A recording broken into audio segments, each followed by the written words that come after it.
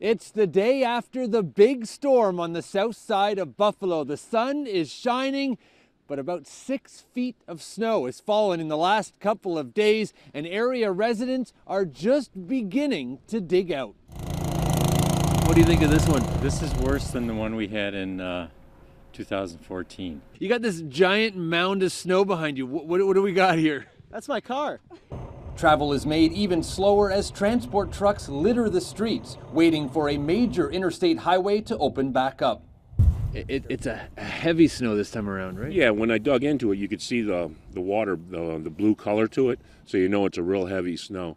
Like I told some of my neighbors, we're happy we got peaked roofs, or if we had little ranches, we'd be in a lot of trouble. Sweating! How are you going to clear it away? It'll be by hand because the snow blower won't take that.